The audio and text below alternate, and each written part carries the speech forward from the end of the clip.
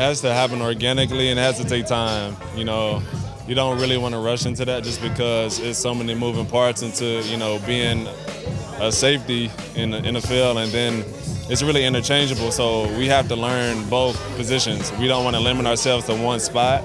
And so I feel like that's one thing we really have to be patient with, and you know, time will tell, and time will get us there. So it's no rush at all. You know, they're doing good. It's easy to distinguish those guys making plays on the back end. Just excited for them, man. Just excited to see them flying around. I think we're pretty much at that point where, you know, we know each other pretty well. We know our tendencies, what we're comfortable with, and everything like that. So, you know, every relationship's only going to grow stronger, but we're in a great place already.